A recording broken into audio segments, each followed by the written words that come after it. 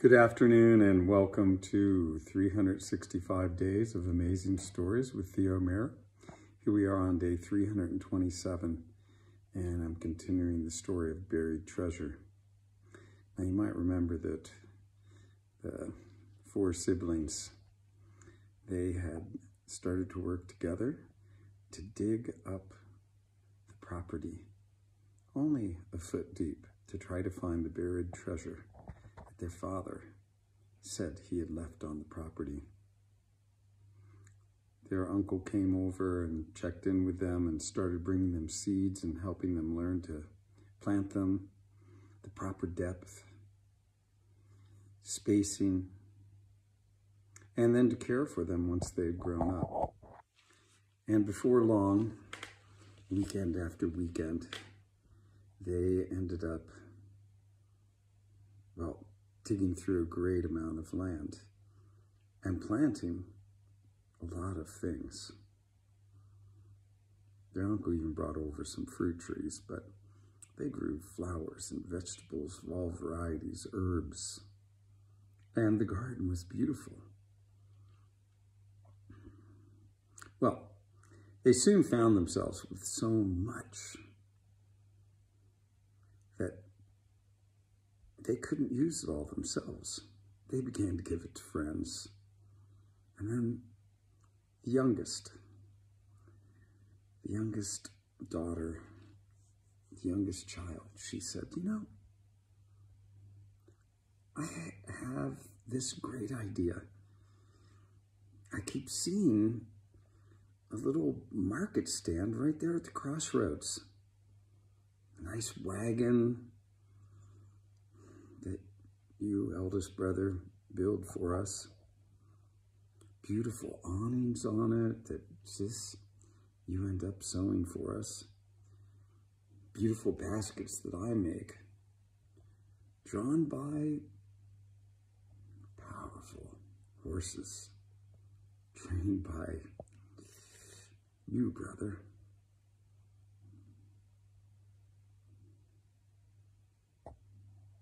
We wouldn't even have to be there. We live in a great community. We could just put prices out for vegetables and bouquets of flowers and leave a little place for money, and we could benefit a lot of people this way. The smiles on everyone's faces were broad, wide. Even Uncle said he would help. He said he would come up with a logo to paint on the wagon for the family farm, he said. And so they all began working together now to create this little farm wagon. And before long, there it was, parked right at the crossroads.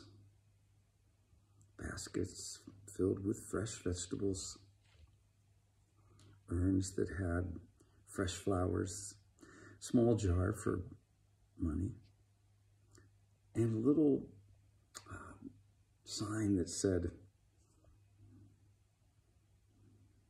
if you can't pay the full price, pay what you can. And if you can't pay anything, take what you need. Well, everyone in the community loved what they were seeing. The youngest daughter, she took care of most everything on a day-to-day basis. And then everyone would come in and pitch in their help on the weekends. It wasn't long before one day when she was out there, a young man came by who took quite a fancy to her. And before long, they were betrothed. Now, days turned into weeks, which turned into months. All those children have been married, all started families of their own. And the digging, when it would commence, was now done by more people than there had been in the beginning. More ground got tilled, more things got planted. And that family of four, well, they became pretty hard-working farmers. They couldn't believe it. They were doing the work that they had vowed they would not do. They'd actually talked about all this when they were younger, how they were not going to follow in their father's footsteps. But here they were. Here they were. Working away. Making the land produce such an abundance of food and beauty.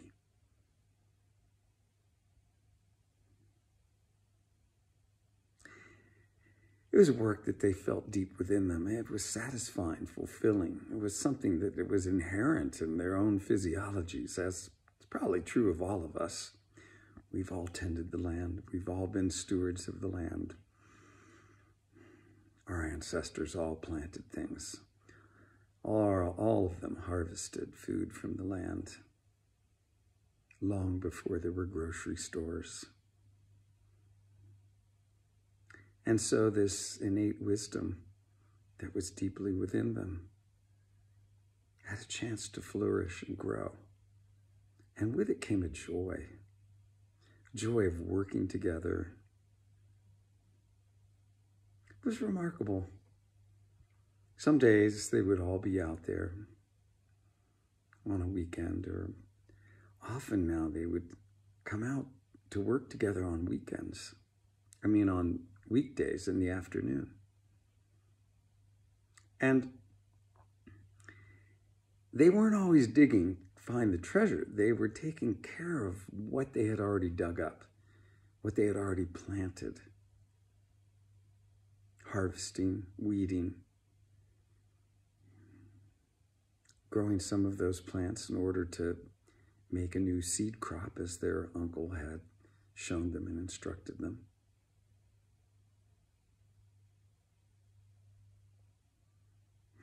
It was remarkable. They would all be out there working and talking as they worked, and sometimes they would get into these really passionate conversations, talking about things, and all of them would be down working as they were talking. And suddenly somebody would say something, everyone would stand up, and they'd all be talking. No one would be working, because the conversation had engaged them so completely. And then one of them would go back down to whatever it was that they were doing. And pretty soon everyone was back working. As the birds were singing, the wind was blowing, clouds blowing by, the beauty surrounding them, and the symphony of nature adding delightful music to their ears. Well, we'll leave the story there. Communion.